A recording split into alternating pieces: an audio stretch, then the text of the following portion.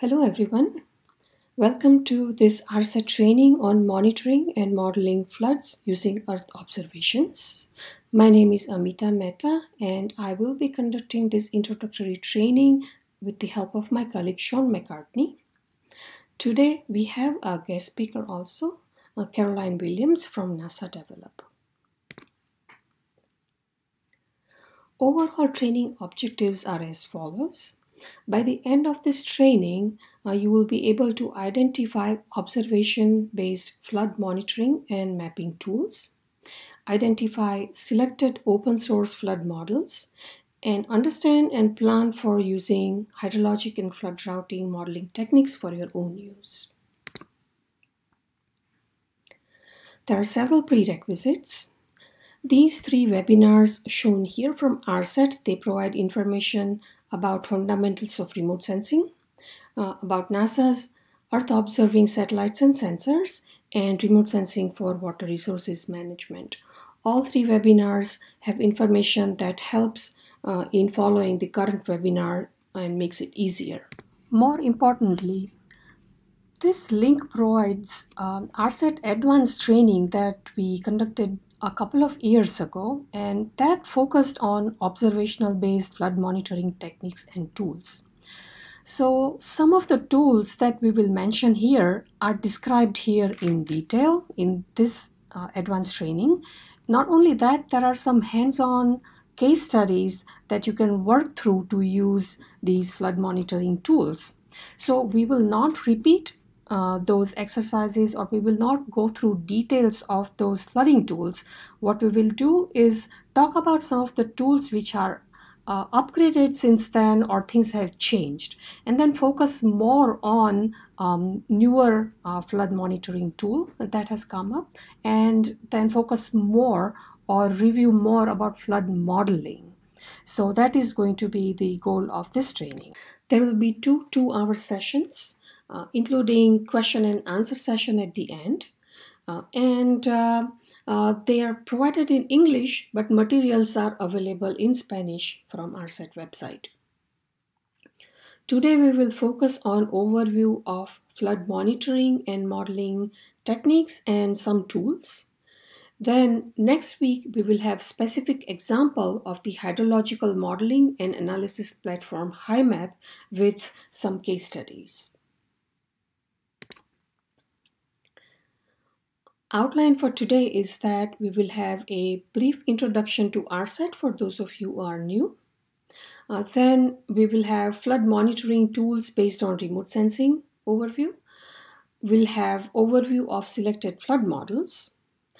We'll also demonstrate websites for the remote sensing based flood tools and selected flood models. More importantly, we will introduce a new observation-based flooding tools, the Hydrologic Remote Sensing Analysis for Floods, or HYDRAFloods. So Caroline will be talking about HYDRAFloods. There will be one homework assignment that must be submitted via Google form and can be accessed from RSET website. It will be posted on 21st of September, on the last day of the webinar, and it will be due by 7th October. A certificate of completion will be awarded to those who attend both these live webinar sessions, complete the homework assignment by the deadline, and then a certificate will be awarded approximately 2 months after the course is over by Marinus Martins. So we'll start with an introduction to RSET. Applied Remote Sensing Training Program, or RSET, is part of NASA's Applied Sciences Capacity Building Program, and it aims to empower global community through online and in-person trainings that focuses on use of remote sensing in water resources management, or air quality monitoring and management, land management, and disasters. Also, there is a newly added topic on climate, and we already had a training related to introduction of climate change, and there will be subsequent webinars coming up too. RSET's goal is to increase the use of earth science, remote sensing, and model data in decision making through training for professionals in the public and private sector, environmental managers, and policymakers. Please note that all RSET materials are freely available to use, either in your curriculum in your classroom or for your own applications. If you use the methods and data presented in RSET trainings, please acknowledge the NASA Applied Remote Sensing Training Program. So we'll start with today's topic on flood monitoring tools based on remote sensing.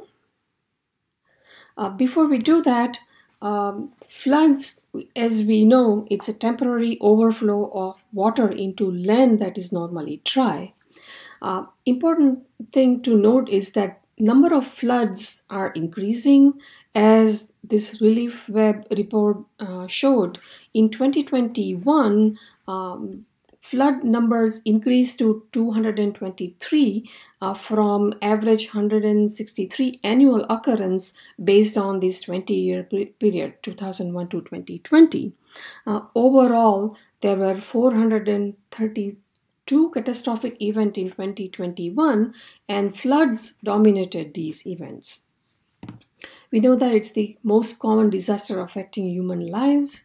It can cause infrastructure damage and power outages, disrupt transportation, create landslides, and just to put things in perspective, about 6 inches or 15 centimeters of moving water can knock a person down.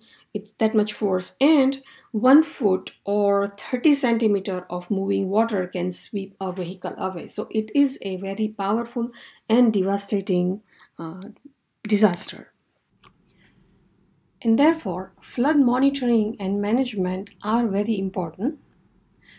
As described in this Urban Flood webinar by RSET, there are requirements for effective flood monitoring and management.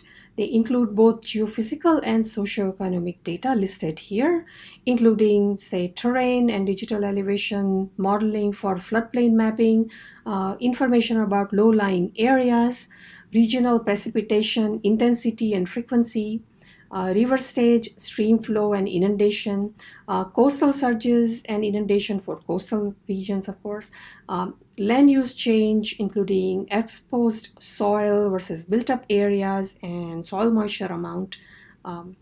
Also, socioeconomic data such as population, infrastructure, drainage, and stormwater system capacity, especially for urban flooding. These are all very important for effective management. Also, statistical information based on past data that tells about flood return period that also helps in effective management of flood and its impact. Hydrology and routing models, they not only help in monitoring and management in real time, but they can also be used in forecast mode or predictive mode for flood management. So flood extent and flood intensity can be predicted using these models. And we will talk about that in this webinar. Reviewing the observation-based flood detection, there are a number of techniques or several approaches as listed here.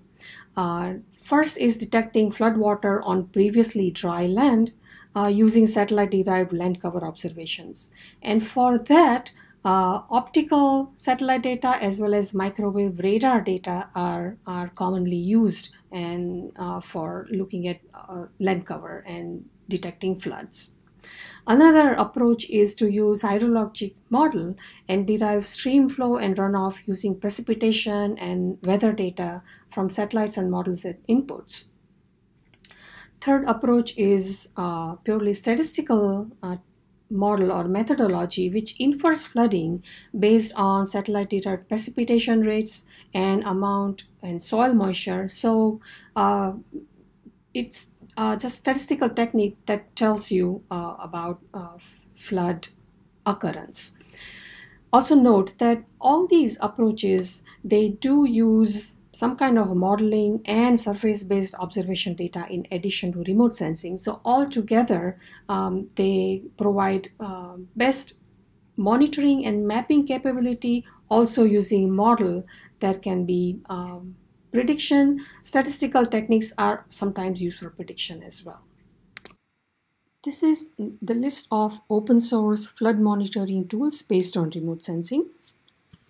The first three tools, Modis-based flood mapping, Dartmouth Flood Observatory or DFO, Global Disaster Alert and Coordination System or GDAX.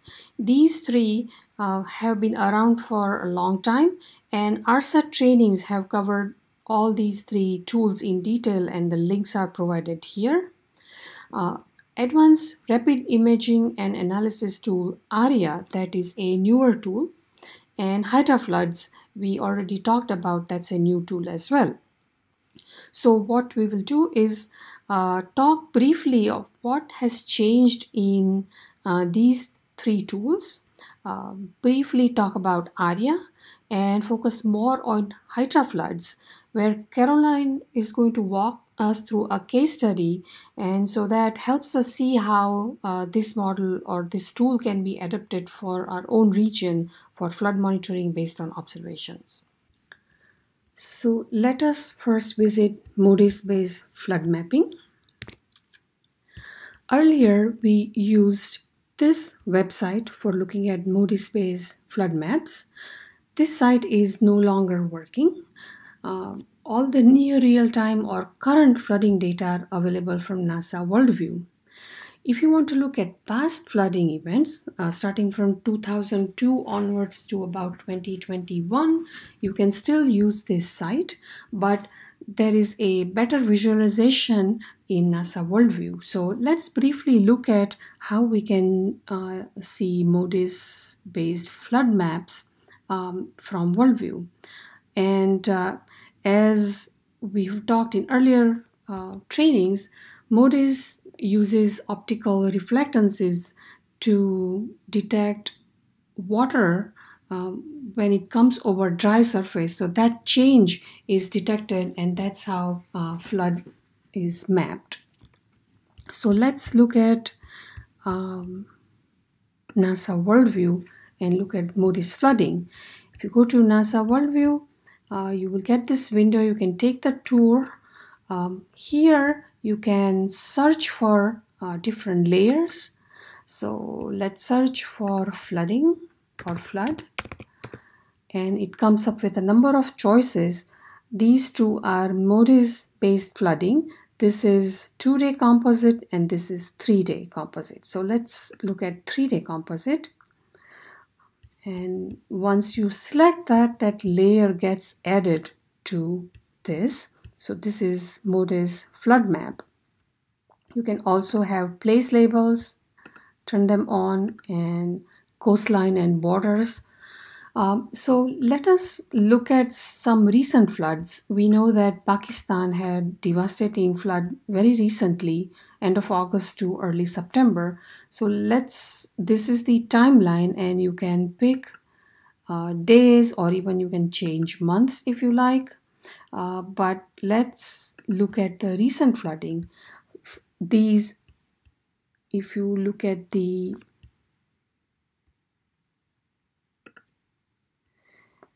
legend here, blue is the surface water, red is the flood water, and the gray areas are where either there are clouds or there are no data available.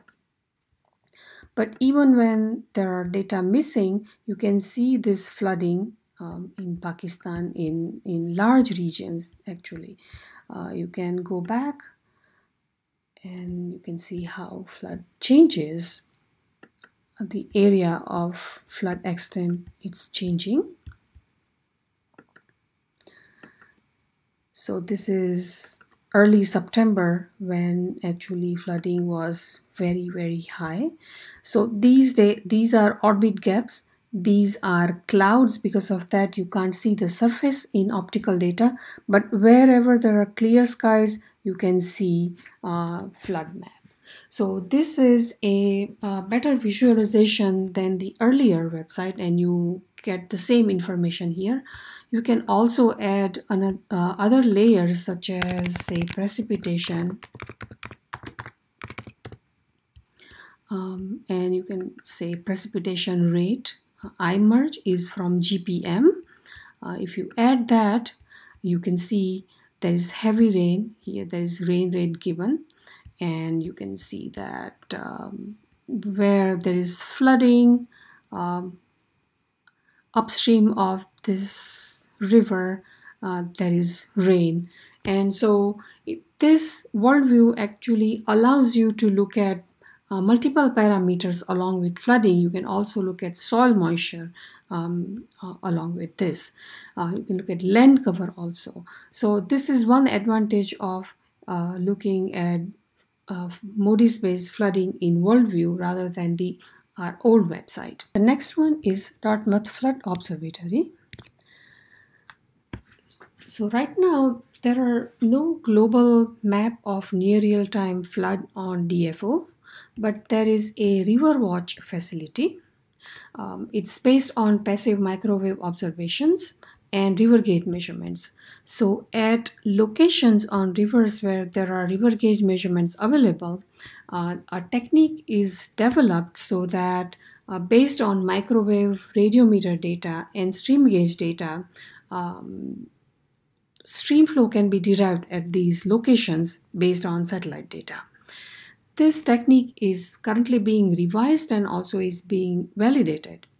So River Watch also is not near real time. There is some latency, but that information is available from the observatory. And let's just look at the website briefly.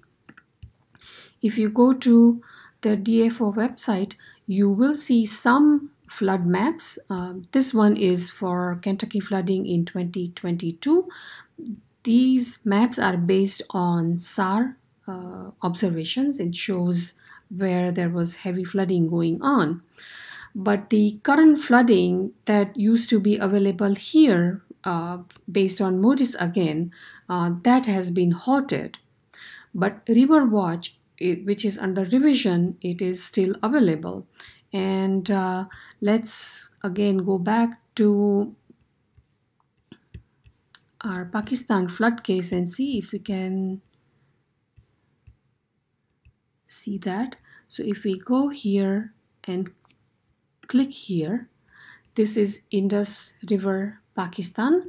This is 7th September is the last measurements, and this is discharge in cubic meters per second. This is derived from microwave radiometry. So this is from January 21, the time series is shown here. This is late August to early September is where there is this flood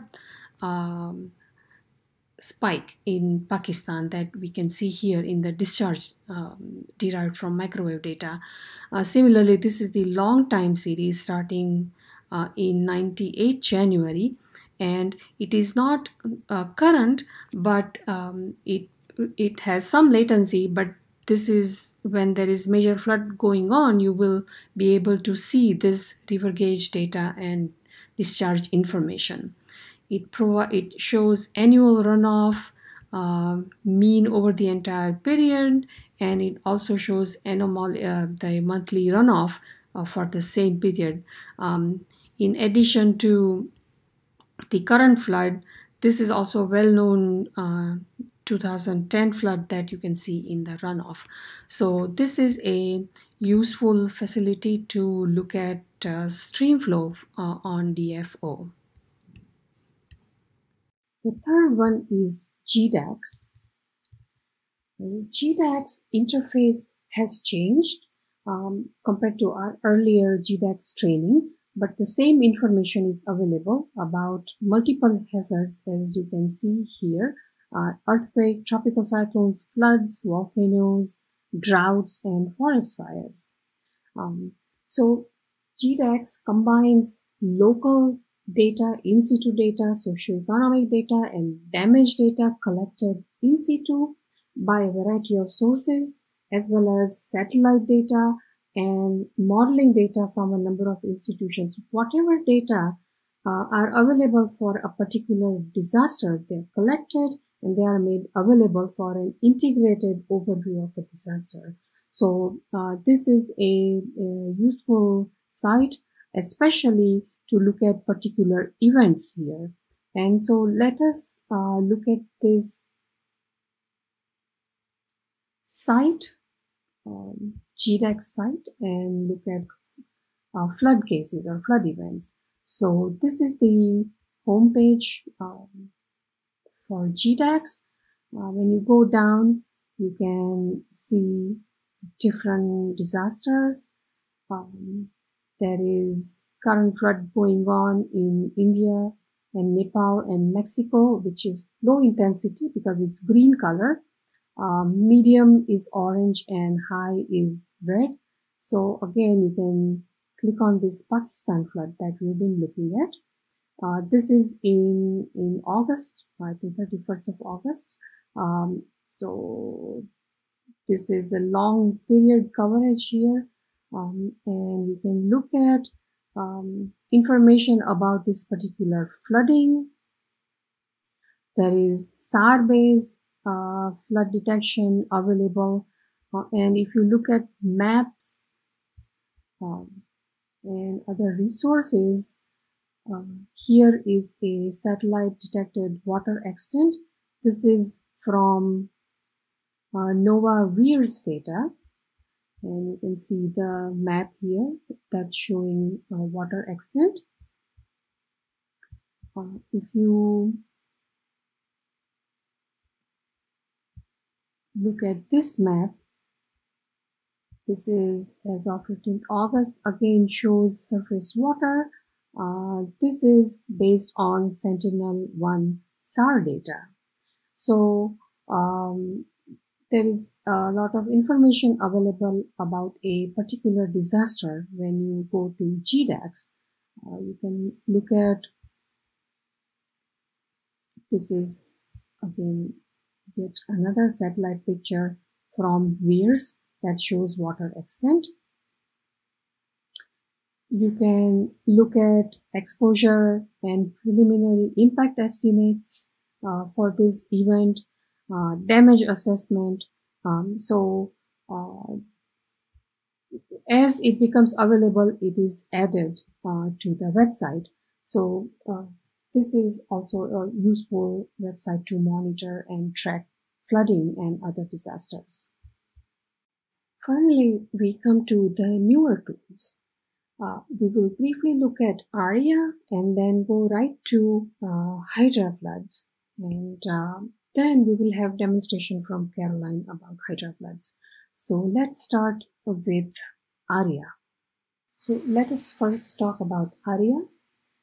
It's a collaboration between NASA Jet Propulsion Laboratory and California Institute of Technology.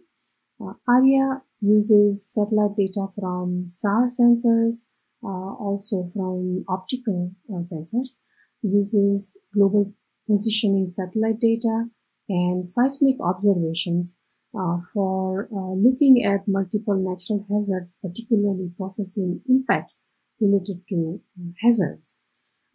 Although primary focus of ARIA is ground deformation chain measurements, it also includes flood damage proxy maps. If you go to the ARIA website, you will see products overview, and if you go to urgent response products, flood proxy maps are available there. And when you go to those maps, you can find flood cases seen by satellites. Here is an example for Kentucky flooding in 2022. All the shaded region in yellow, orange, and red, they show surface water or flood water in this region. If you look at this link, that's an RSET webinar that also shows how to use SAR data to detect flood water. And this also uses ARIA, uses similar technique. It also combines other data in there. So let's just briefly look at the ARIA website and see where to get flood proxy maps. So this is the website. You can get information about this, but here's the products link. Once you go there, we have flood proxy maps here. So this is based from Sentinel SAR, so it starts in 2014 and it goes up to 2022. This is the Kentucky flooding map that we just saw. Let's look at one more case. So these are all different cases seen by that SAR satellite. Let's look at this Australia floods. If you click on that, it will show the satellite overpass where floods detected. Let's look at this KMZ file. Although you can see different formats, there's a it's in zip shapefile format. It's available. Let's look at this KMZ. So KMZ file you can look with Google Earth. And so let's look at the flood case over Australia. It is taking a minute to open this site.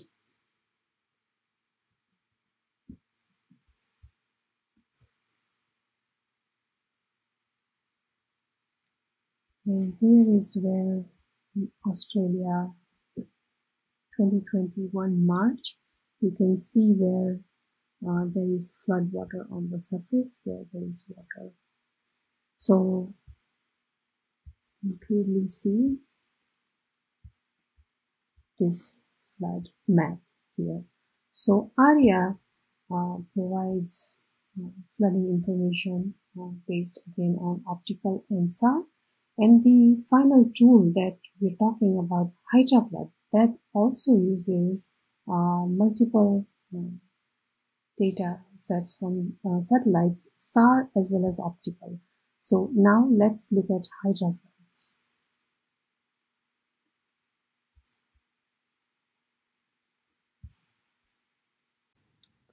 So now let's look at HYDRAFloods. HYDRAFloods is developed by Surveyor, that is NASA and USAID Surveyor program in collaboration with ADPC, which is Asian Disaster Preparedness Center. So HYDRAFlood is a publicly available web-based near real-time flood monitoring tool, and it is developed specifically for emergency response and relief sectors.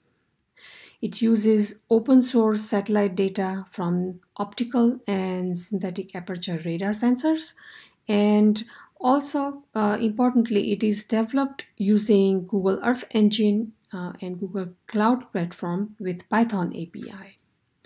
Currently, it is available for Mekong River Basin, but the code is available and Python API is also available so that one can use it for the region of your interest.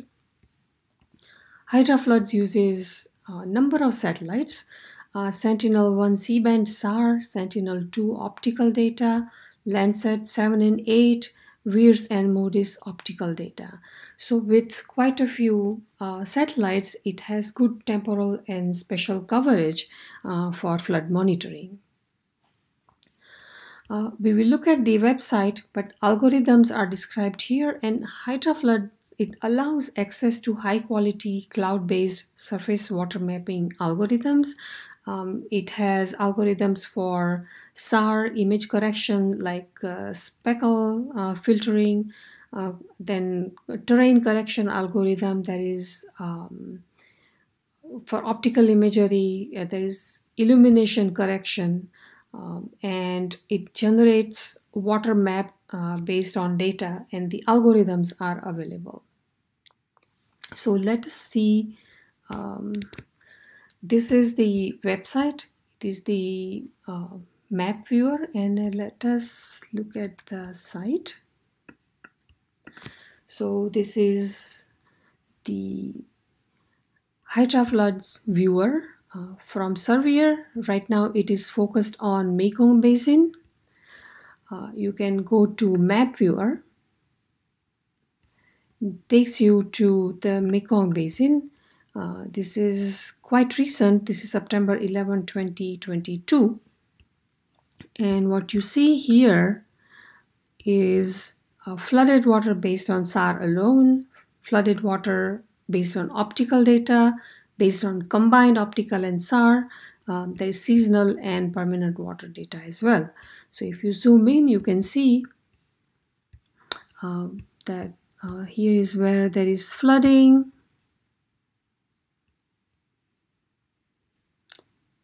There is seasonal water, and then dark blue is the permanent water.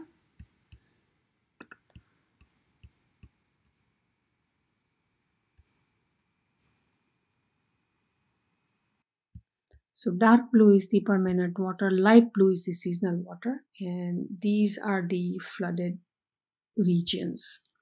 So right now this is available for Mekong Basin, and Caroline will show us a case over Central America.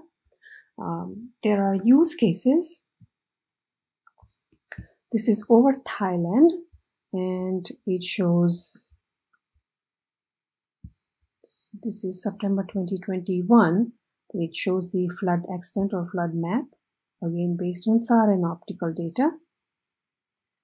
This is flooding in Cambodia.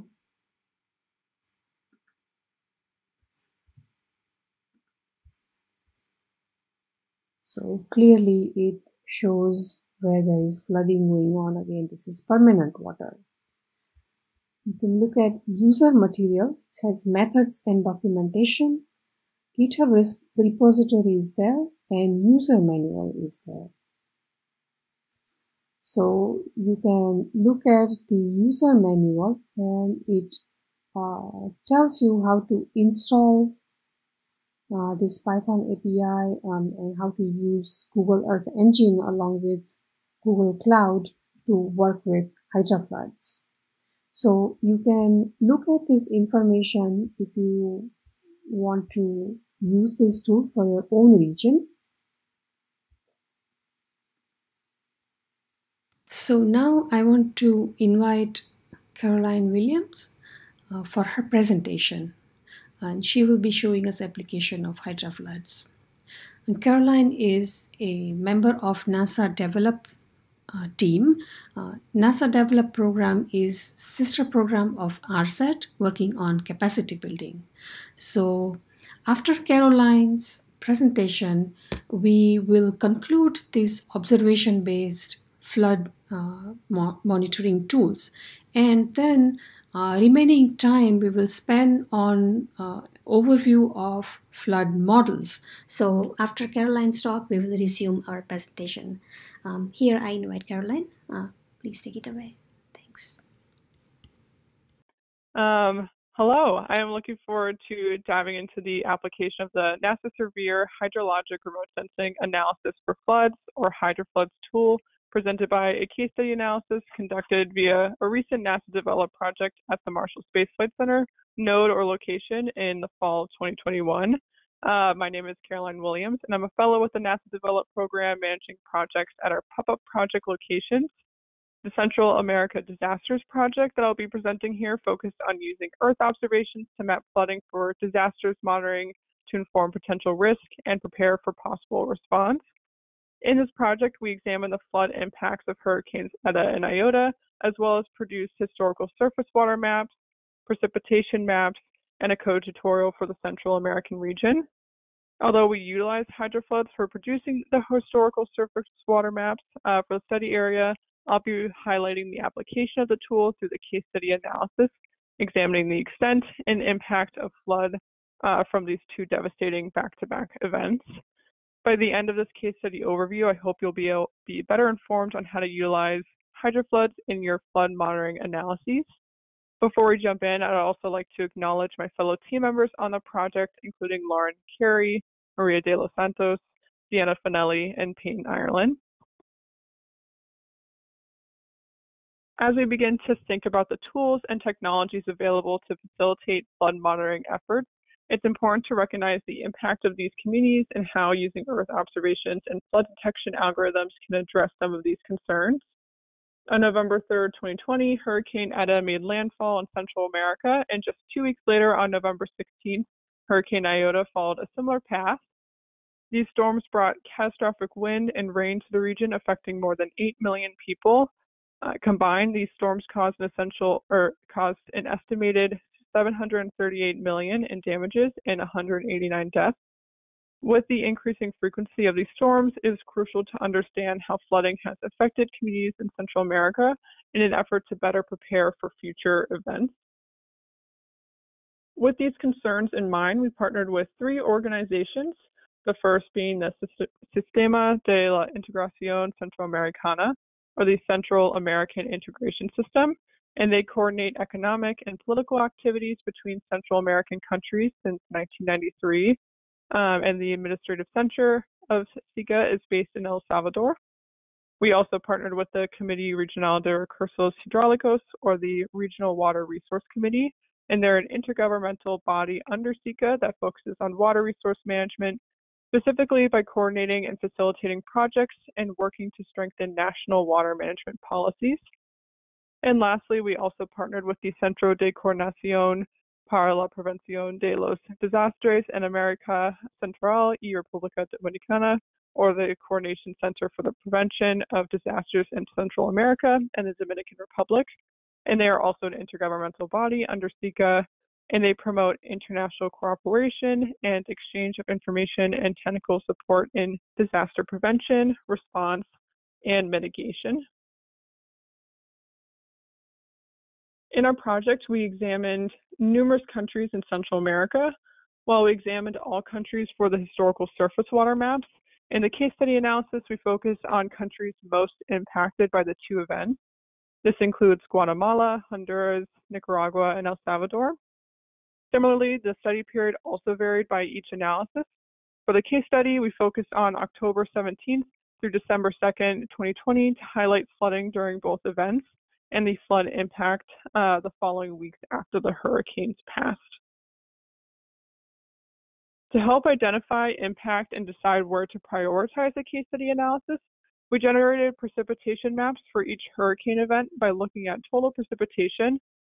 Similar areas across the region were impacted by heavy rainfall, specifically the coastal areas of Honduras and Nicaragua facing the Atlantic were exposed to the highest amounts of precipitation from these 2 hurricanes. This, along with partner input, helped identify which countries to prioritize in conducting the flood case study analysis utilizing the HYDRAFloods tool. Expanding on the spatial distribution of precipitation, we also looked at precipitation by day for each country that we examined in the region. As you can see in this figure, hurricanes Eta and Iota are delineated as well. For both hurricane events, we saw a peak in precipitation, most notably countries like Guatemala in this green line color, Honduras in gray, and Nicaragua in brown experienced some of the greatest amounts of precipitation concentrated over just a few short days during each hurricane event. Again, this information helped identify key countries to look at for flooding. This precipitation analysis can help identify study areas to look at for flood impacts and can act as a preliminary analysis before implementing the HYDRAFloods tool. With all this information in mind, we set out 3 key objectives, one of which we'll focus on for this overview of the application of HYDRAFloods. For our goal was to identify areas vulnerable to flooding by producing surface water and precipitation maps. Second, we conducted a case study analysis of hurricanes Eta and Iota to demonstrate the applicability of HYDRAFloods for disaster monitoring in the region. Lastly, we generated a step-by-step guide to support our partners in replicating the steps performed in our analysis using HYDRAFloods. For today's discussion, we'll primarily be focusing on the case study analysis to demonstrate the application of HYDRAFloods. When working with HYDRAFloods, there are many optical and SAR satellites and sensors available for use. This helps provide the user several options when examining flooding for their study area. In our project, we utilized a variety of optical satellites and sensors, including Landsat-8 Operational Land Imager, or OLI, Landsat-7 Enhanced Thematic Mapper, plus Sentinel-2 Multispectral Instrument, SOMI National Polar Orbiting Partnership, Visible Infrared Imaging Radiometer, and Terra Moderate Resolution Imaging Spectroradiometer for surface reflectance.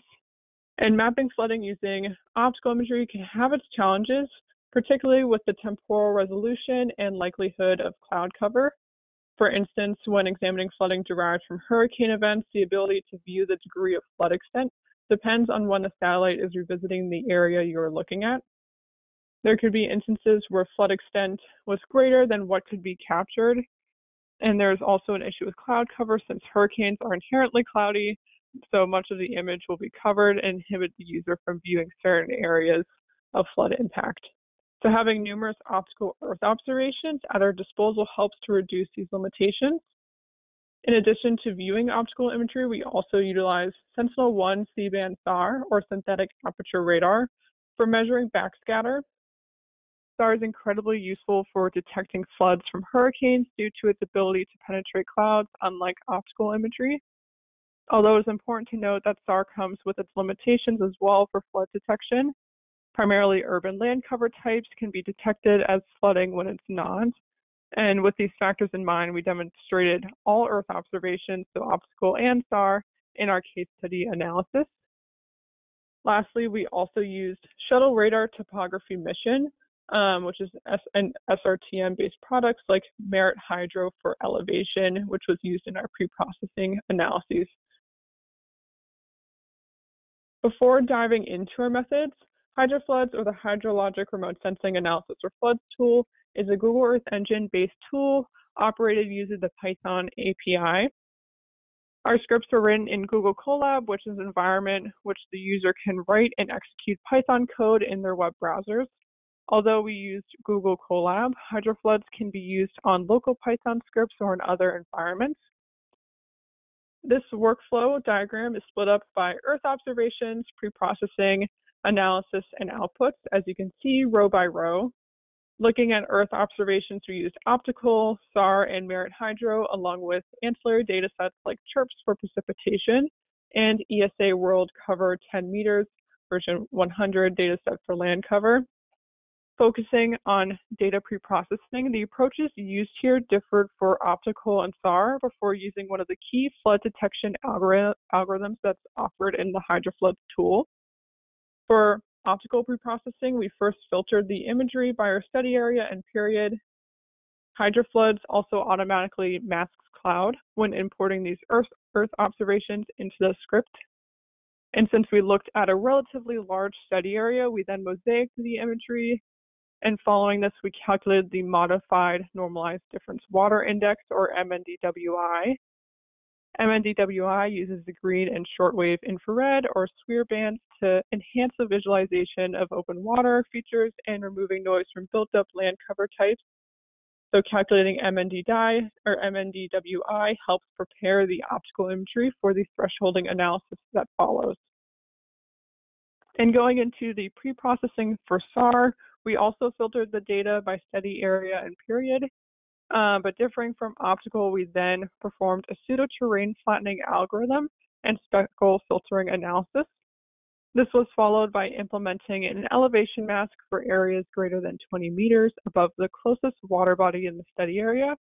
And these pre-processing steps with SAR helped to remove the likelihood that shadows from high elevation would be falsely detected as flood in the main analysis. Although the data processing differed between SAR and optical imagery, we applied the same methods to extract flooding information. Using the HYDRAFloods tool, we implemented the EdgeOtsu thresholding algorithm, which extracts the edges of features in an image using a histogram-based approach. In using the EdgeOtsu function in HYDRAFloods, we define the algorithm parameters depending on the satellite and sensors used. And the resulting flood extent maps from EdgeOtsu are these Boolean outputs with pixel values of 1 indicating water and 0 for non-water areas.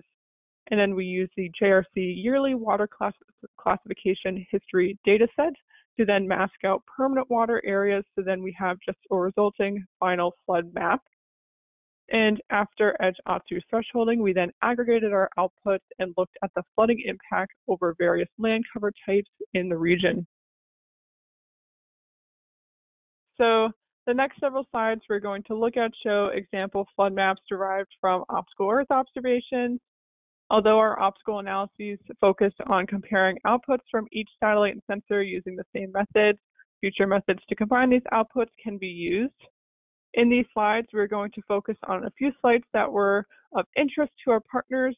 Specifically, we looked at flooding in the Alta Verapaz, Sula Valley, and Reserva de Vida Silvestre San Bernardo, and this is displayed moving clockwise.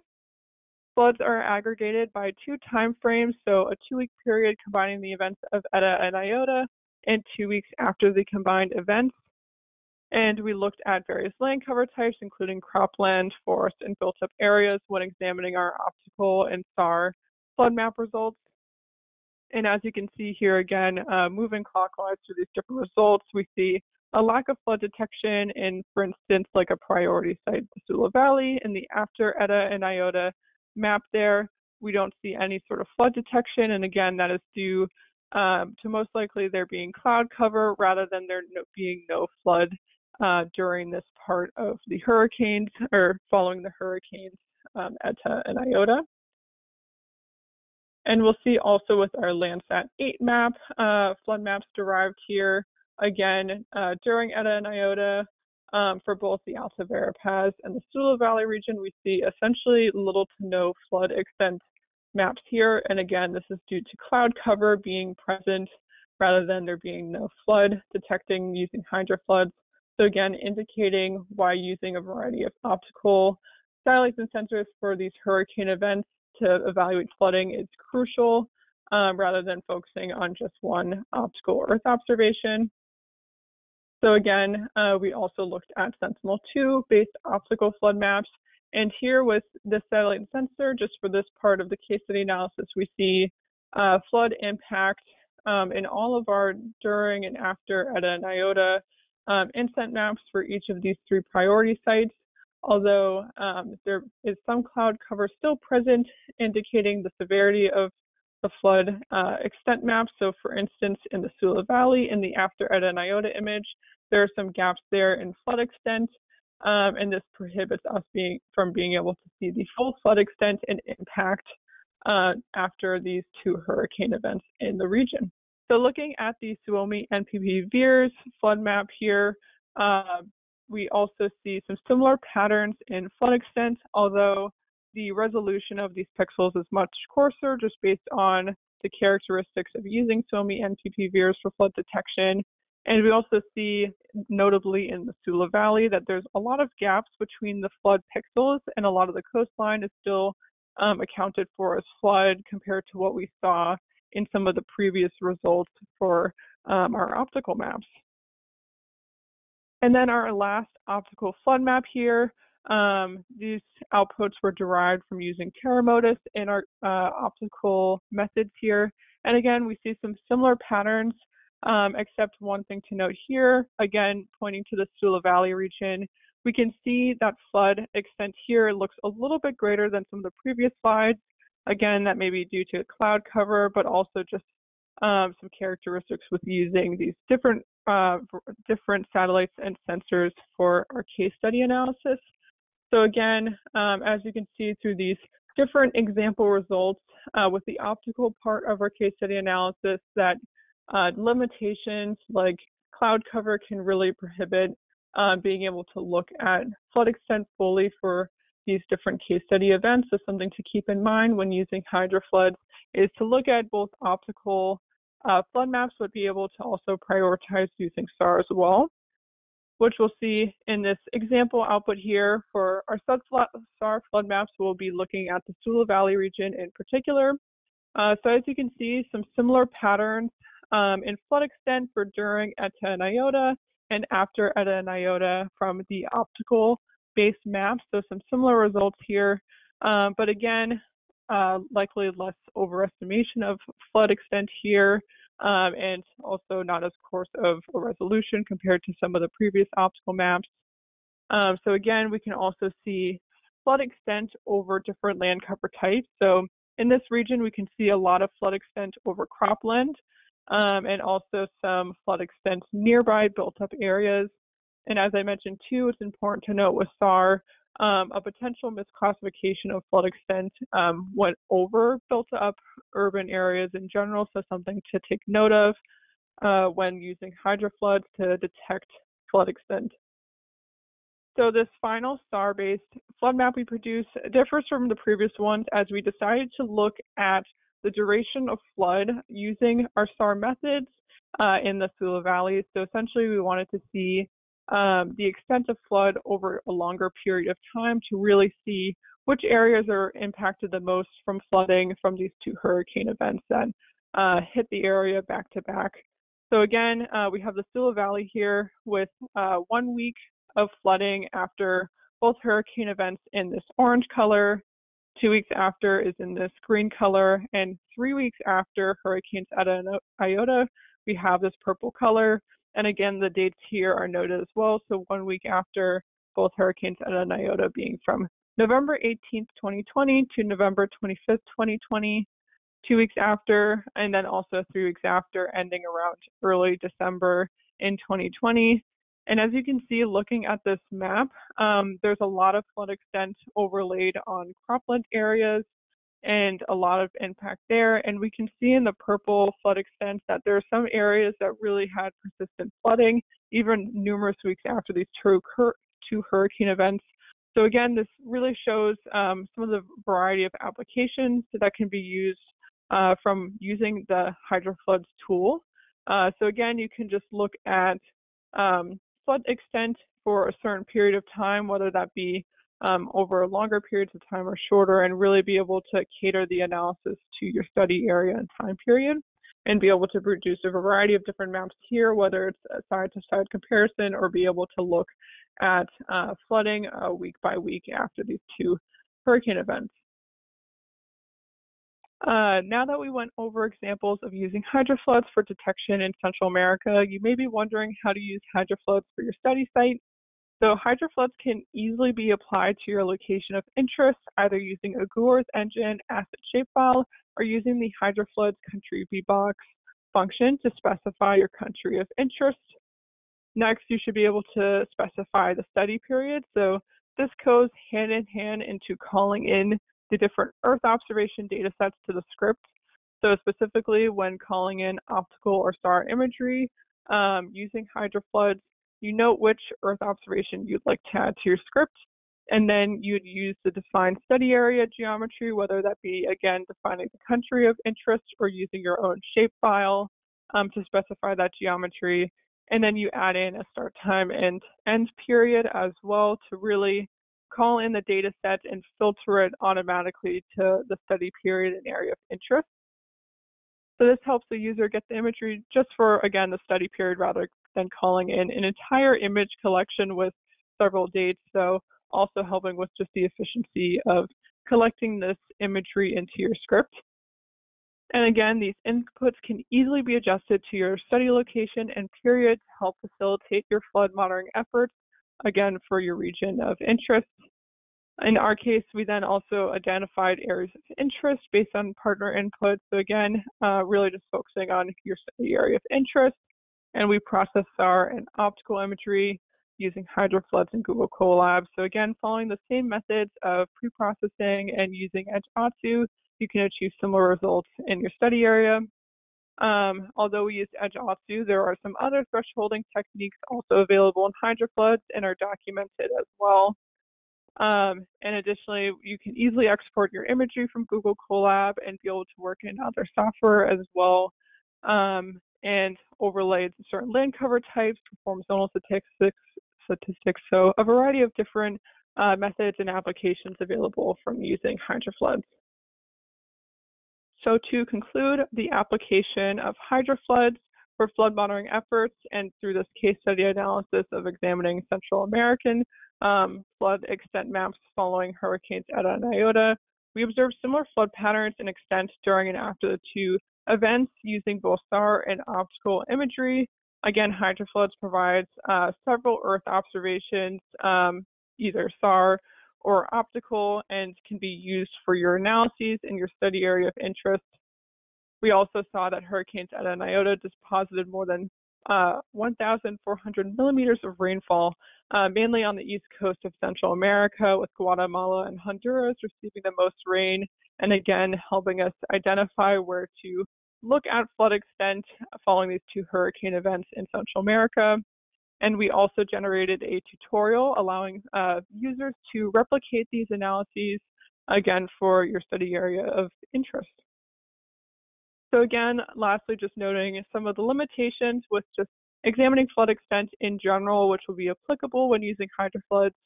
So although we used optical imagery in conjunction with SAR, limitations with optical imagery such as excessive cloud cover during these hurricane and after these hurricane events, it really inhibits the ability to look at flood extent fully.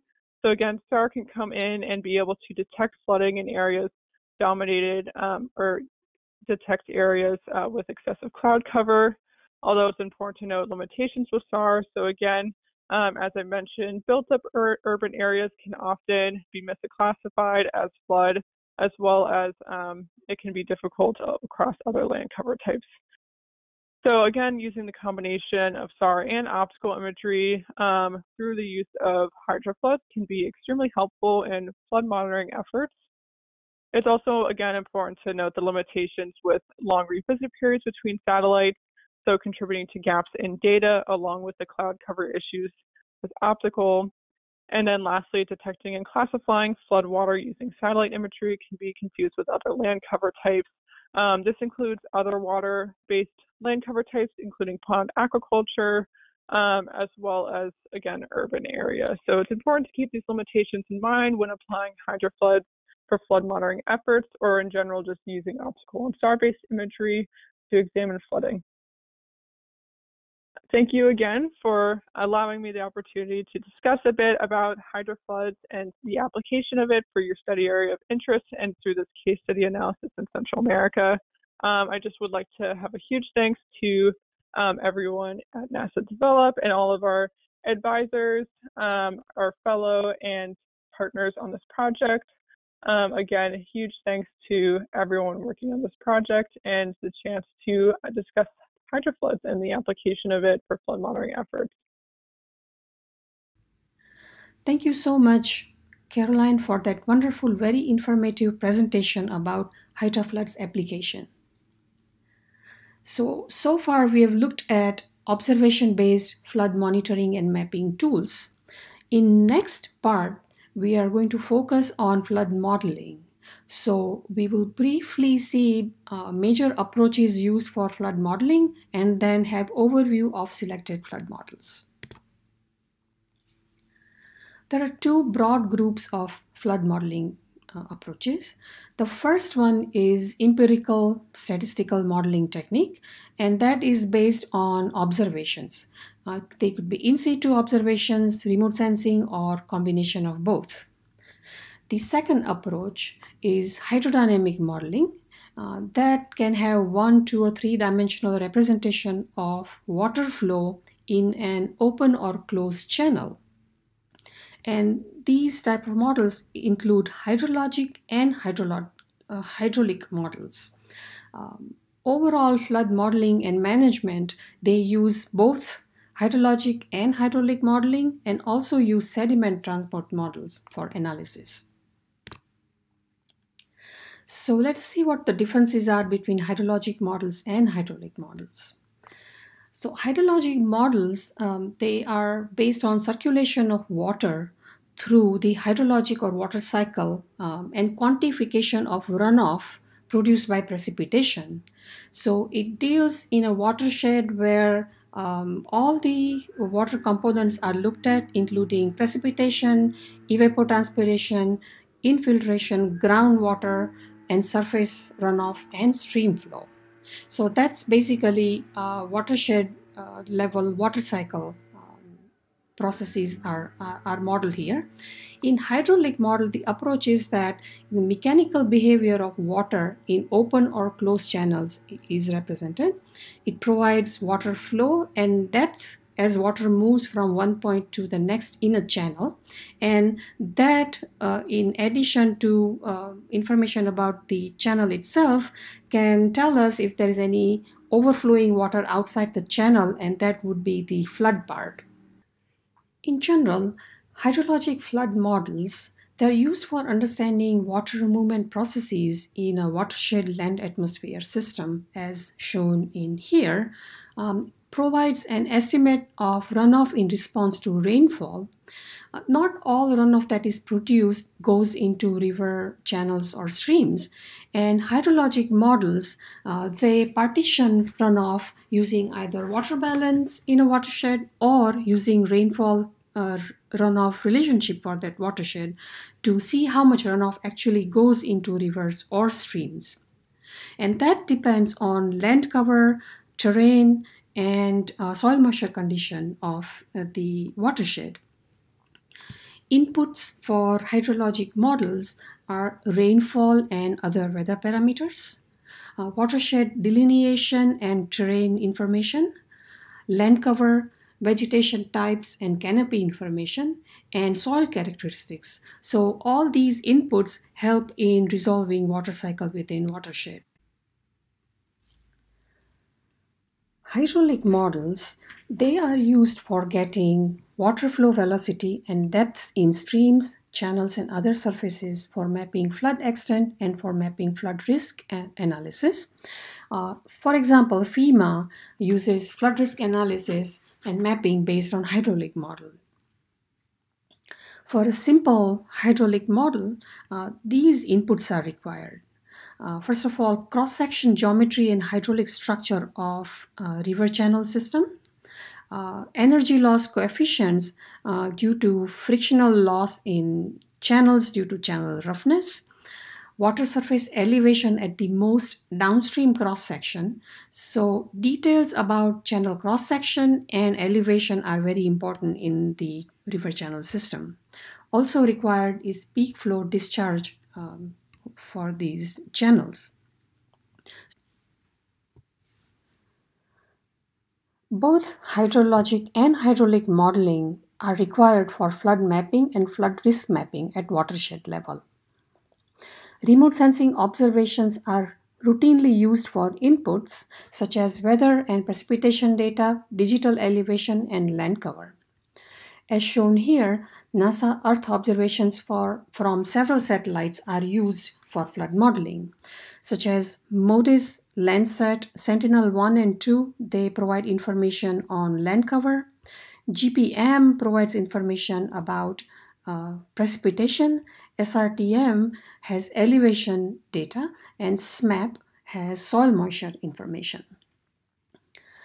Calibration of flood model parameters is necessary, and it's usually performed using historic floods on streams where in situ observations are available of discharge, flood flow, and elevation, water elevation.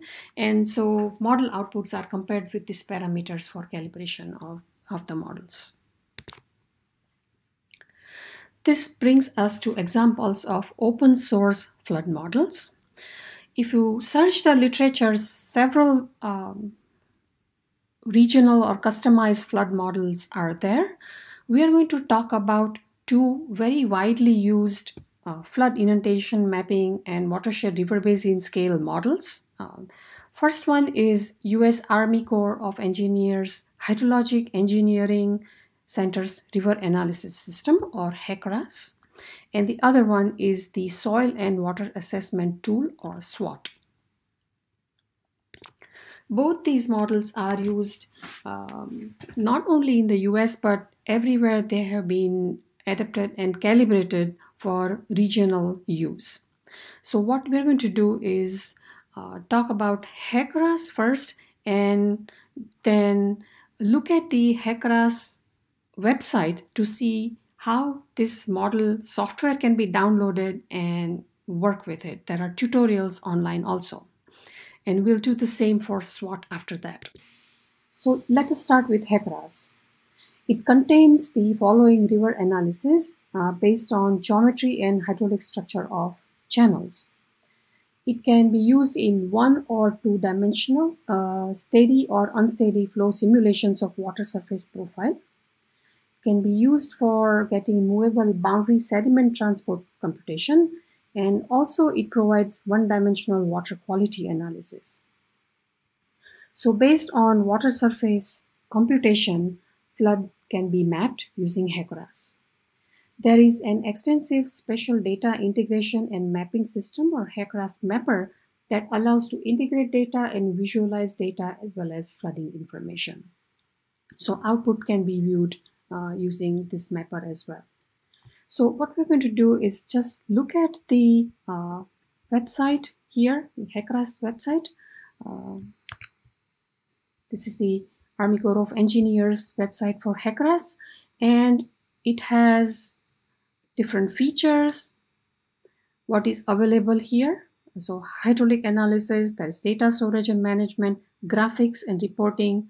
So you can download this model for Windows and for Linux. So latest version is 6.1, I believe, and 6.3 for Windows. So you can use this website to download and install HYDRA's on your own computer and run it. There are demos and there are documentation available. Because there are tutorials and demos available for HYDRA's. Right now we are not getting into that, but this is for your information that you can download, go through the documentation. There are known issues, and then there are trainings available for HYDRA's, starting from installation all the way how to run it and analyze data. So there are guides and there are reference documents. So this site has a lot of information about HYDRA's, and you can go through tutorial to learn more about how to download, install, and use HYDRA's, what kind of inputs are required, and how to analyze HYDRA's output using HYDRA's mapper. Next, we are going to look at SWOT model.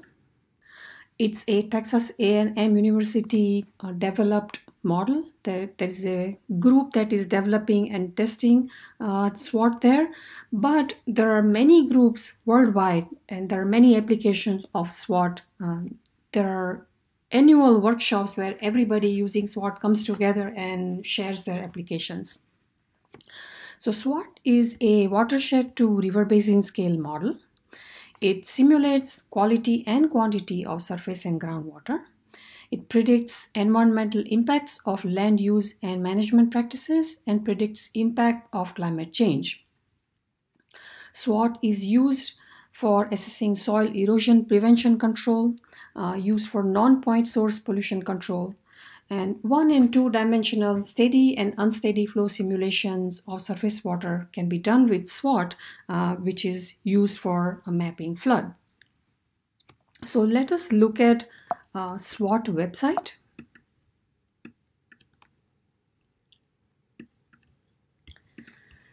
From Texas A&M University site, here you can have software, documentation, data, the information about workshops and conferences, publications. There is also SWOT support.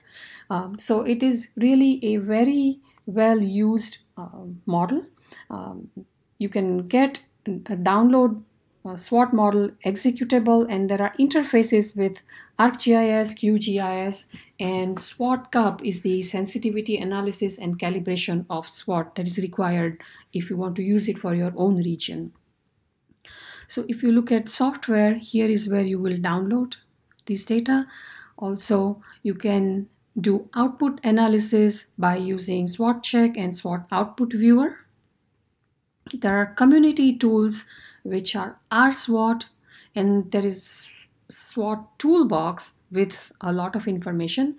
So the idea here is that we want to point these models out to you, both HYDRA's and SWOT. They have a lot of resources. They have online tutorials and trainings that you can go through for your own region, how to download, how to install, how to get input data, how to run the model, and how to then analyze data. Also calibration of these models. There are steps involved in both, and they're available from their websites. So these two open source models we wanted to introduce for your information. So there is SWOT Online, that's application of SWOT using NASA data. SWOT Online was developed for customization, execution, and visualization of SWOT input and output data. particularly it's a web application development tool for climate data retrieval. So it accesses, fetches, extracts, and reformats NASA climate data for SWOT input. And you can look at the links for more information. So an example for the lower Mekong River basin is available using SWOT online, and contributor is Ibrahim Muhammad. You can look at SWOT online home, and again you can look at data, documentation, there's general manuscript, and there are scripts available. So this is specifically using NASA climate data to run SWOT and to look at output for different climate scenarios. So finally, we want to talk about global land surface and hydrology models. We talked about HYDRAS and SWOT type of models, which are used for small watersheds or small river basins. But there's a class of global or regional models which are available based on land surface processes and water balance approach, which can be used for much larger than watershed level. So larger river basins or even country level, they can be used. So these models, they utilize weather information for forcing and calculations of runoff at model grid points. And then a routing model is used to distribute runoff into stream flow. So NASA has land information system that is shown here. These are hydrology land surface model. They use water and energy balance. So inputs are given such as topography, soil properties, vegetation properties, weather conditions are provided including rainfall, and then observations of soil moisture, snow, temperature. These are inputs to land information system. And then river network information is also provided. So HYMAP is a routing scheme. So LIS output of surface runoff and base flow is given to the routing model, and river network information is also provided here, including width, depth, length, slope, etc., and drainage conditions, of course. So using all that information, HYMAP then provides water discharge, water level, flow, velocity, flood extent, and evaporation from floodplains, etc. So this is the model that we are going to look at next week. So what we're going to do now is go to question and answer session.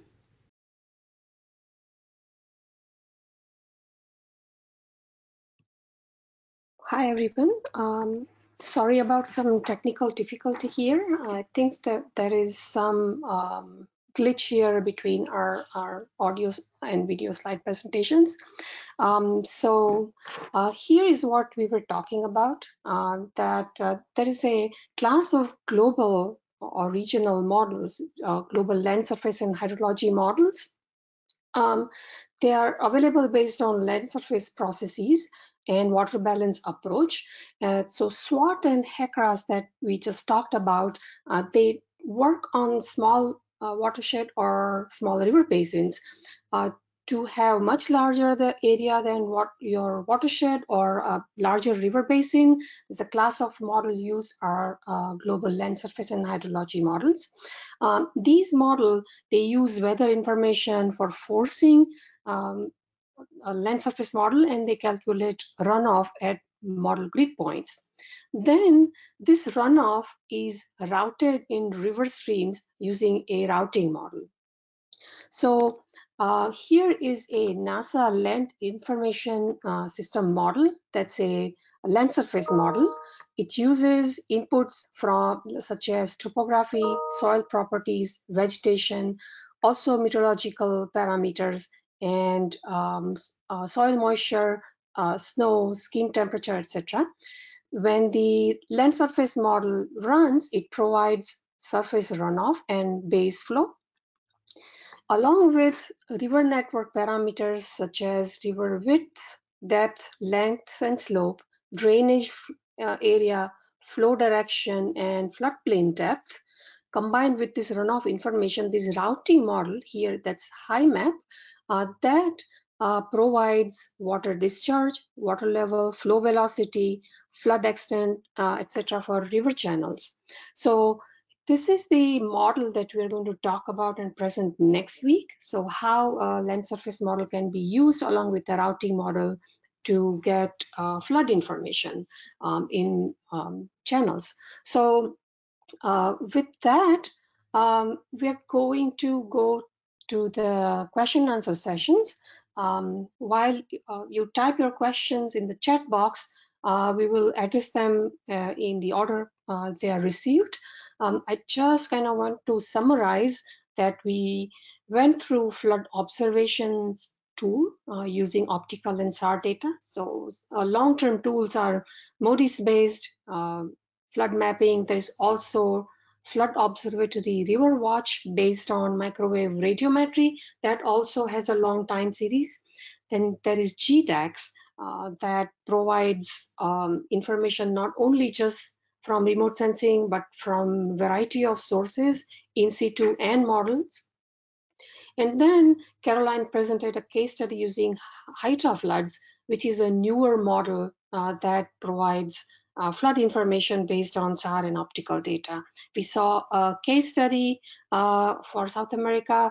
The HYDRAFlood code can be downloaded and trained for your own region. That there's a little bit of learning curve. And so for this introductory training, we have not included that, but this is more for your information so that you can get familiar with that. And then we talked about flood modeling approaches. We had two specific models we talked about, HECRAS and SWOT. Both are open source, and a lot of training and tutorials are available for uh, those two models. So, and there's literature out there. People have used both those models. They're well tested and validated. So you can download the code and train for your own region. They both have a large amount of resources to visualize data as well. So that's where we ended today. And next week, we are going to present this land information system and HYMAP routing routine, how that works for flood detection. That can also be used for flood prediction. So we will go to the question answer session. Before that, here is our contact information. You can send us emails to either me or Caroline or Sean McCartney. Here is the training webpage, and this is the RSET website. That we are also on Twitter, so you can check us out. We also will ask you to check our sister programs, Develop and Surveyor both.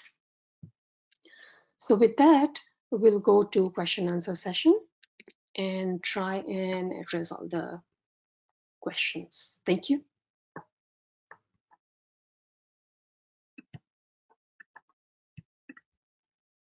Okay, so here are the questions. We will address them as many as we can. Otherwise, we will post them online if we cannot get to all the questions.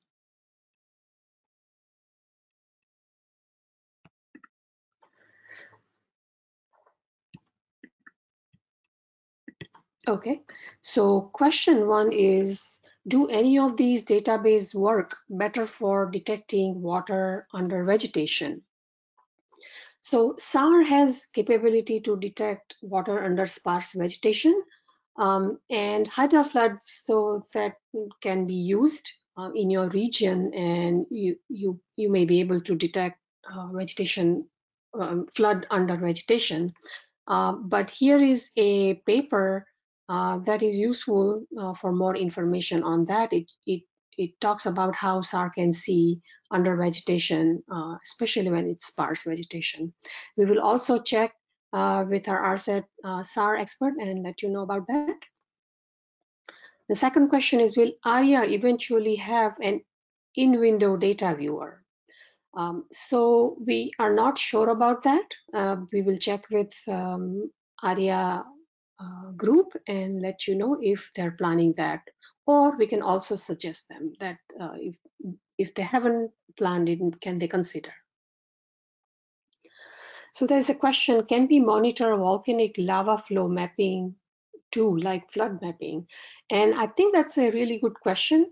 And this is what I have not looked at lava flow using satellite data yet, but my hypothesis or my conjecture is that when lava flows over, say, a dry surface or any surface, of course, the land cover change should be detected by imagery, satellite imagery, if it's high resolution, high enough resolution is there. So you should be able to see that something has changed over surface, but to to discriminate whether it's really flood or lava flow, I think thermal imagery might help, because lava flow would actually look very hot and it would show up in thermal imagery. So that's my conjecture on that. Question 4 is, do you apply an additional mask over urban areas for S1 data? So I don't think we have talked about that in our SAR webinars. And when Caroline, if you have, when she joins us, she can tell us if Hydra Floods has any mask for urban areas. But there is a paper I saw that it talks about using interferometric SAR coherence, and that might help in better detection of urban flooding. If there is LiDAR information available, that also helps. So you can check this paper out. They have used Sentinel-1 data 6 days apart, and then they have tried to do coherence analysis, and that helps in urban flood detection.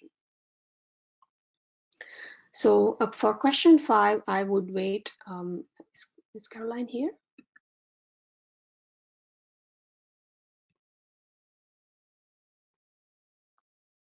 So we'll get to question 5 later.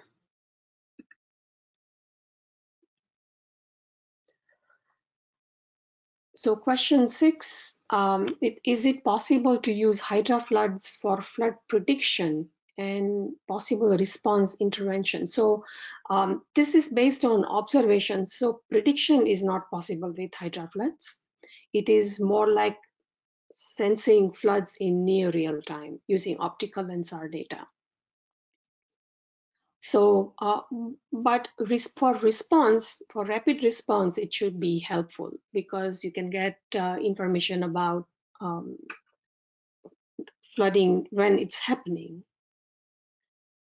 It's possible to respond interventions at small scale resolution, cities and neighborhoods. So the resolution here is 20 to 30 meters. It is possible to really look at communities or urban areas in this. Flash flood, I'm not really sure, because duration of flash floods in response to heavy rain is short, and if you do not have satellite overpass right during that time, it is difficult to see.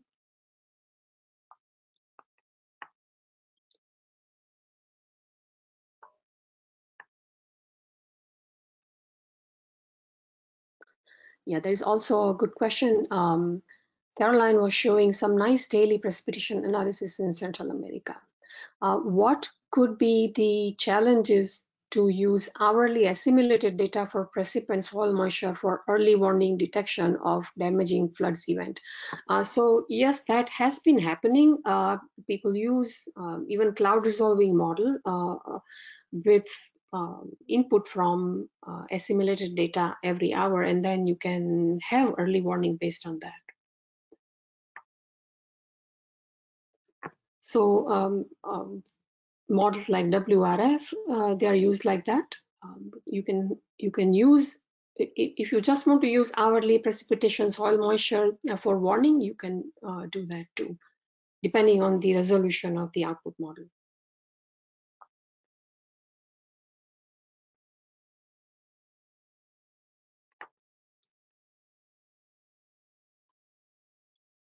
So I assume that this is about models. How can we generate the NET or flood maps using these products? Um, so if you're using models, they do have forecast capability, because both, if you use forecast model, weather forecast model, then you can predict, use either HECRAS or SWOT with that, or use any land surface model with that in predictive mode, and then you can get flood forecast. How well do, this is question 8, how well do your satellite flood maps compare with those from Hydrologic hydraulic model floods? What products did you use for your validation, and how do you account for satellite missed periods during active flood events? So that's a good question. Like for the satellite flood map, validation is not done with hydrology or hydraulic models. It's the other way. Models sometimes use satellite-based data for validation.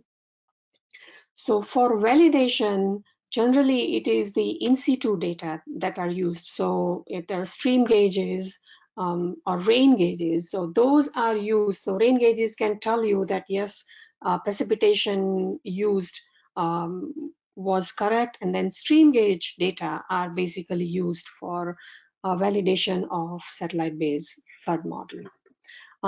That when you see flood peak in certain area in satellite pictures, and at the same time stream flow also shows that you can say that yes, model satellite pictures did show that flooding correctly, somewhat qualitatively, but it does confirm. Now when the satellite is not um, monitoring right when the flood is occurring, such as in flash flood, it is then it's gone. You really can't see that. So that is not part of the satellite flood map. You can only get a flood map when satellite can see it. So what helps is there are two ways to do it. One is if you have a geostationary satellite where you have very frequent observations, then you can monitor almost continuously, and then you can say whether flood is going on or not. But SAR data are not available like that. So if it's very cloudy, you probably won't see the surface. And in this case, is only statistical methods they infer to flooding. So it's a complex problem, but yes, there are some ways around that. Question 9 is there a flood mapping algorithm by HYDRAFloods that only makes use of SAR data, or are SAR and optical used together by default? I believe if you look at the Mekong site, and Caroline can answer this better, but if you look at the Mekong site, they have just SAR-based flooding, they have just optical-based flooding, and they have merged products. So yes, I believe that they have algorithm that can just use SAR. And in the presentation, there is a reference to an RSET training that also shows how you can just use SAR for flood detection.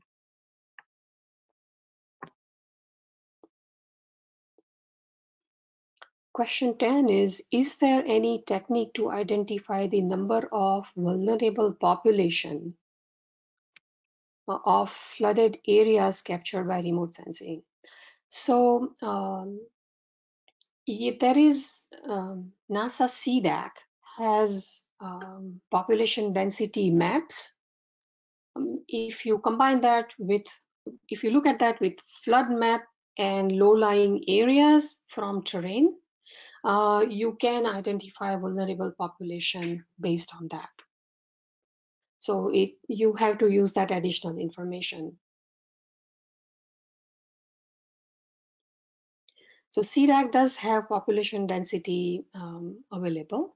In the US, Census Bureau also has population information. So combining flood maps with population maps along with low-lying area map or elevation map can help identify vulnerable population. Question 11.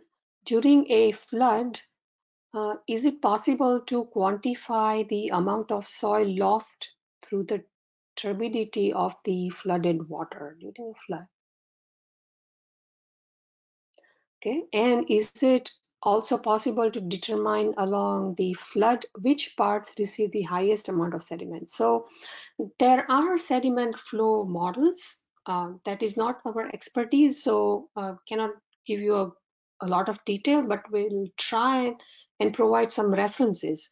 So there are sediment flow models that can tell you that how through turbidity that how much uh, soil is lost, and also determine which part receives the highest amount of sediment. If you have multiple streams, which streams are bringing more sediments? If that's what you mean, I think there are models which are trying to address that.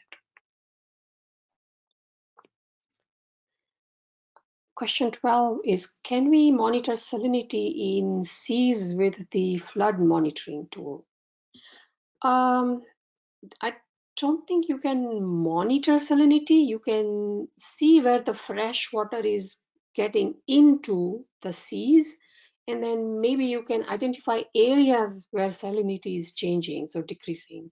But to quantify salinity based on just flood monitoring tool would be difficult.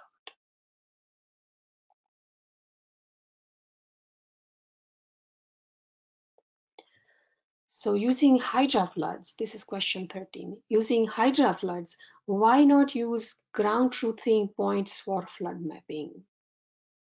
Okay, we'll wait for Caroline to help us with that. Question 14 about HYDRAFloods. Is it possible to download any information from the portal to use in other software, maybe as a VMS service or another? We will check with HydroFlood site and let you know. But you can download the software for sure. And then you can use it in other software, I mean. Okay, question 15. Why the assimilation of SAR and optical data? What is the purpose of this? So optical data, when they are looking at surface, they are actually affected by clouds. So if there are clouds present, you cannot see the surface. So if the flooding is going on the surface, and there's rainfall going on at the same time, a lot of clouds are there, the optical images will not show anything. It will just show clouds. But SAR, being microwave, can see through clouds, and so that it can see the surface. So combining both is useful because first, optical data are more often sometimes. Also, it has larger coverage, and SAR can then see through clouds. So combining them has strength. Question 16 is DEM used to obtain a better results in HydroFlood's algorithm or in other flood tools you mentioned? What would be what would the advantage be? So yes, DEM is definitely used in all of them. So Podest-based flood tool and HydroFlood, they all use land cover and terrain. For optical data, sometimes like if you have shadow due to topography, that has to be corrected. Otherwise, there could be, it appears like flood. So for that, it is used in optical imagery. And in HYDRAFloods, I believe it is the same. So interpretation of your flood map helps when you have DEM information in there. So question 17, what could be the best option to use for monitoring or assessing the flood impacts, especially in case of cloud cover during the flood period? So if you have SAR data available at the same time, you can see what's going on below the cloud cover. Um, Other than that, you really have to closely follow precipitation, say, and locate where high precipitation is, so that you, based on past flooding information, then you can have some statistical methodology that tells you that where there may be more flooding, and where help may be needed, and assess impact there. So that is the only suggestion I have, that below clouds, if you cannot see flood while it's occurring, then you have to use other flood proxy data such as precipitation and knowing terrain, knowing where past impacts were highest. You can come up with a scheme where flood impacts are and how to deal with them. Question 18 is, can we use HYDRAFloods to monitor debris flow? So debris flow, I'm not sure, but if you look, if the river channel is wide enough, optical imagery, when it's cloud free, can show when turbidity has changed. So that can tell you whether, because of debris flow, what has changed or where it is, but I don't think you can actually see the flow.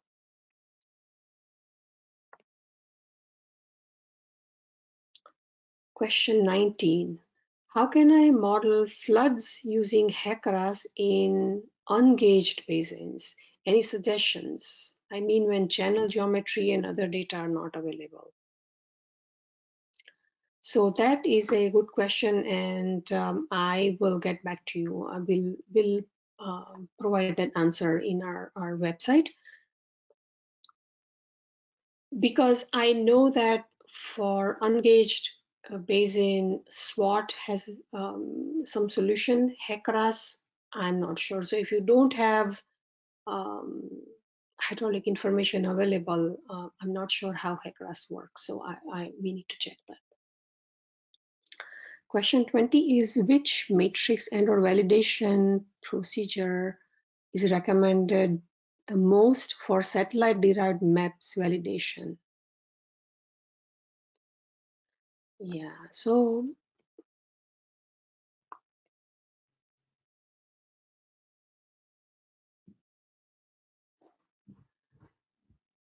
I would say that so flood map, if you want to validate, you have to have some stream flow data nearby. That's the only way you can be certain. But we'll give you more details on that. So question 21 is, do you know if there is any resemblance between HYDRAFloods algorithm and SNAP algorithms?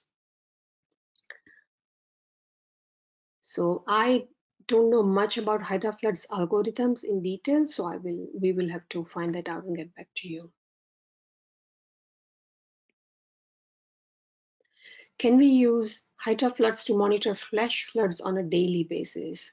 I think you can see like weirs is used, Landsat is used. So you do have some daily data from WIRS, but flash floods can be so quick. I think it would be difficult to get those from HYDRAFloods.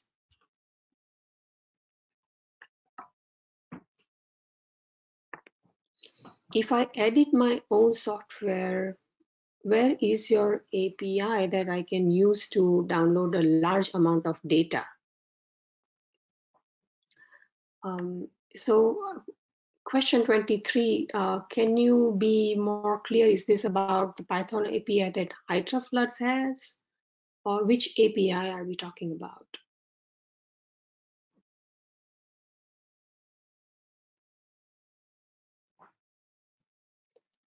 Question 24.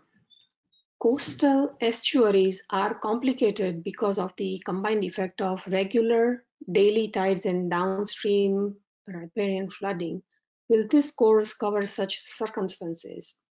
So next week, when we look at HYMAP, we can bring this question up.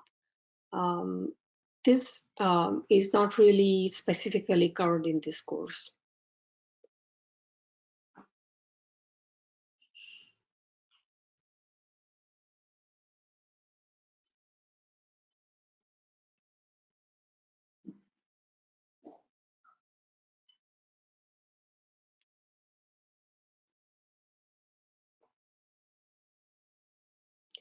Question 25 is, can we apply this to measure melting of glaciers?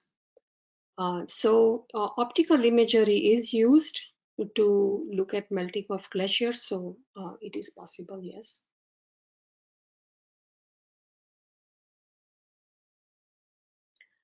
Question 26 is, how valid could the satellite data be without in situ data? Can researchers use the satellite data without in situ data for validation? No, in situ data are important for validation. So if you look at NASA missions, along with each mission, there are field experiments for validation, as well as there are aircraft flights in certain areas. So there is some form of validation done for each mission, but it's not everywhere. So it is difficult to see accuracy of satellite data if you don't have any other means of validating. In that case, what you can do is take the difference between satellite derived products, say, and that change, may be more meaningful than just actual parameter that you get from satellite.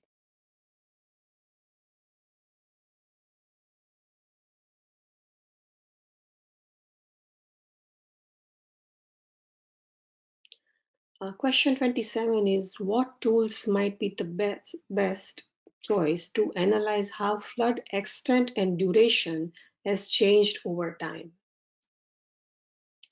So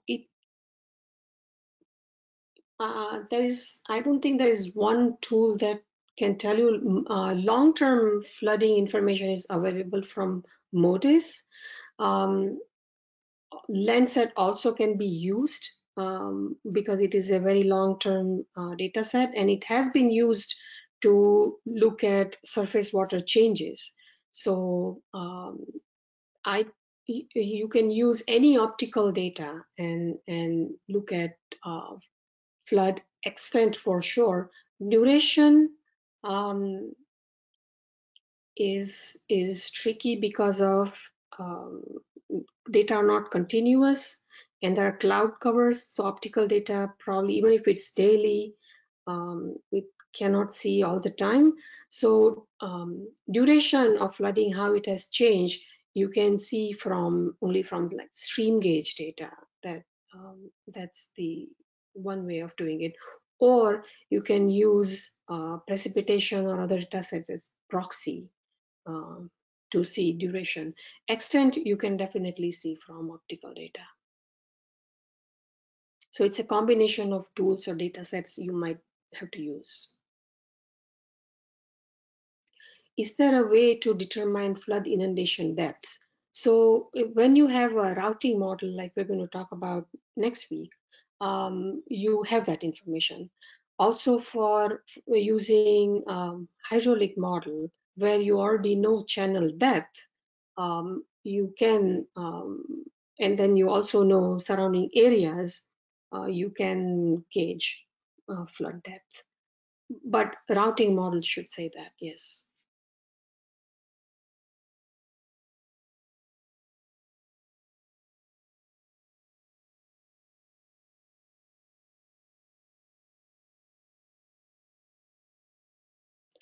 Is there any way to integrate machine learning or artificial neural network flood modeling and HYDRAFloods for mapping? So it is certainly possible. It's a research question. It's we're not doing it, but it's certainly possible that you have uh, multiple data sets and algorithms, and if you can combine it with machine learning.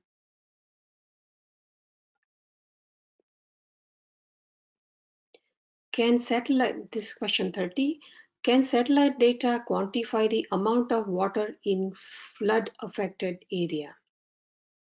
So that satellite data along with hydrologic model can do that. So not just from satellite data, but if you have all the water cycle components, then combining remote sensing data with hydrologic model data, you can gauge quantity or amount of water in flood affected area.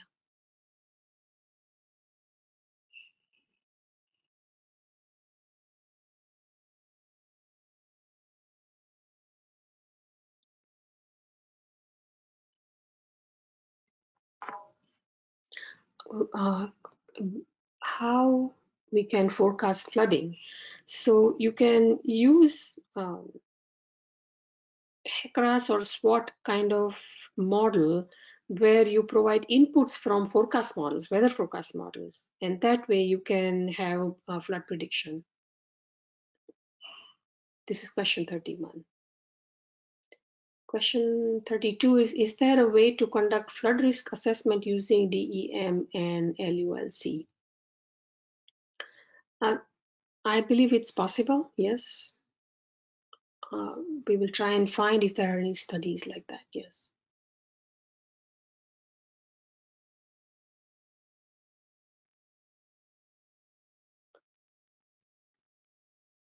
Question 33 is, can satellite data determine the speed of flooding water? So again, if you use hydraulic model, then flood velocity or flow velocity is the output of the model. So satellite data using as inputs for hydraulic model, that can then lead to flow velocity. Okay. Question 33 is, what are the limitations of using SWOT? So that is not a straightforward answer, so we will get back to you on that.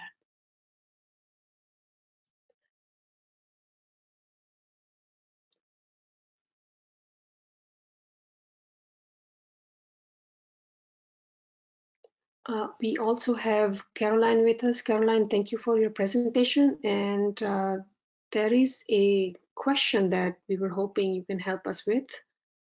Question 5, I believe. If you can unmute. Yeah, absolutely. Yeah. Awesome. Yeah, I'm glad that I was able to join today. So I'm just seeing the question now. So asking about the edge OPSU thresholding method. So I can touch into this a little bit, but I definitely recommend there's some papers from essentially like one of the main developers of the HYDRAFloods tool where he goes into exploiting the different thresholding techniques, there being edge OPSU, and another OPSU thresholding technique. So he kind of goes into the pros and cons in this paper, which I'm happy to follow up with on like any of the DOI links or anything like that. But essentially, it's sort of like an automatic thresholding technique where you can apply sort of input parameters into HYDRAFloods sort of like an initial threshold value that you think may help separate water and non-water. And then essentially like the thresholding algorithm will go through automatically and try to have an official like threshold separating and classifying those two. I do think this paper that I'm referring to and can follow up with will have a more detailed explanation though on like the different advantages of using these two different Otsu thresholding techniques, especially like why at least they prefer using the edge Otsu thresholding in HYDRAFloods. So I'm definitely happy to follow up with that paper since it'll go into a lot more detail. Okay, then also I'm trying to put a link here from HYDRAFloods that may be helpful in looking up the information. I'm putting it in the chat if you can.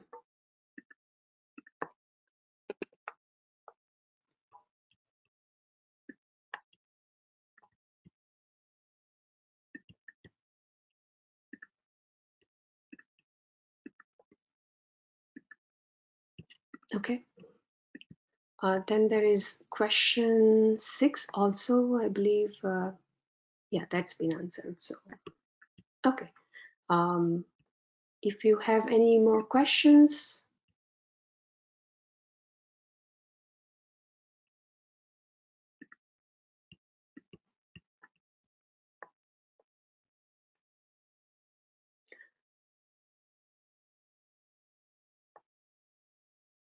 Question 35 is, can LiDAR data be integrated with optical and SAR for better flood assessment?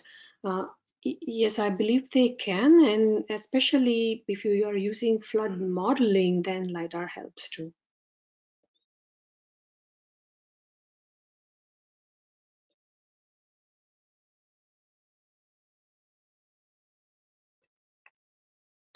Question 13 is, using HYDRAFloods, why not use ground truthing points for flood mapping?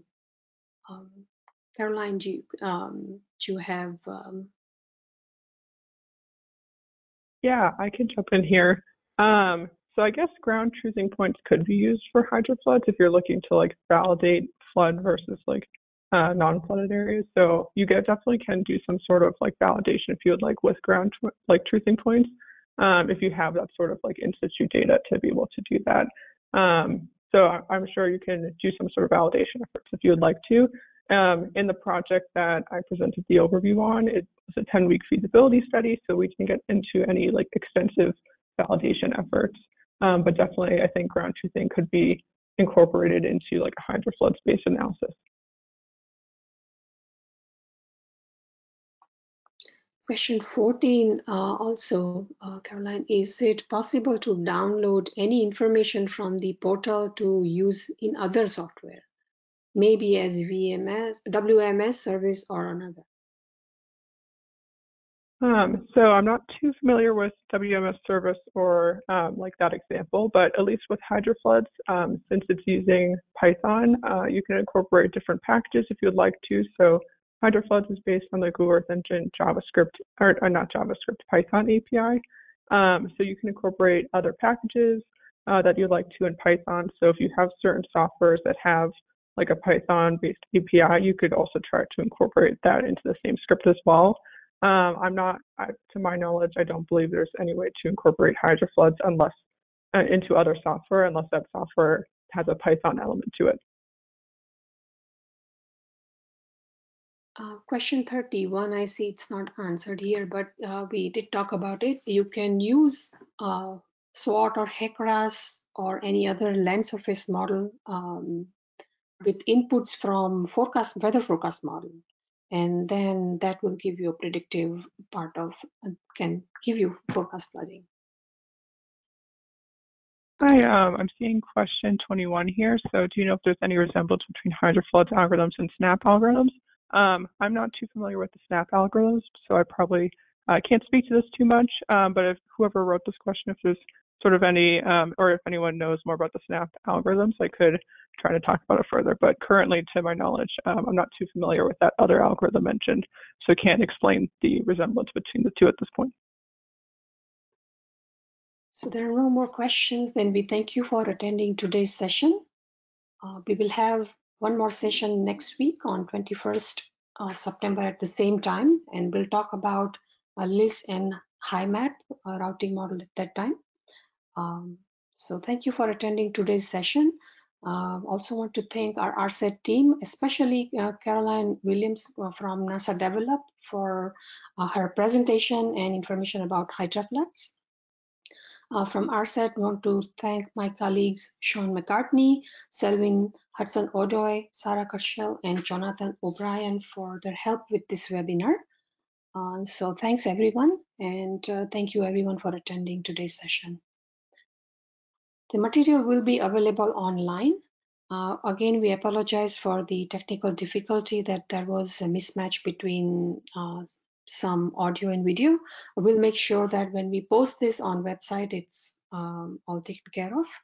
And we will see you next week. Thanks, Caroline, again for your time and help with this. Thank you. Yeah, glad to be here.